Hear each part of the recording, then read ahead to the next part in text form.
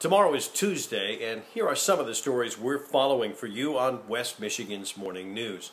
We'll start with a federal judge who blocked the president's transgender bathroom directive for schools.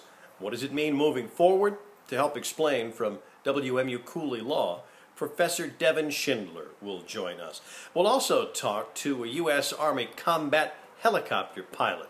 This veteran sees shortages in the United States Air Force when it comes to mechanics and pilots.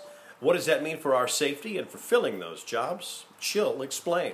Also on the program tomorrow, another Tigers Tuesday with Dan Dickerson, getting ready for this weekend's Pure Michigan 400 at Michigan International Speedway. We've got a family 4-pack to give away. We'll tell you how to win. We start tomorrow at 5 with traffic and weather together every 10 minutes. With me, Steve Kelly, Brett Bakita, and Rick Alman on Wood Radio.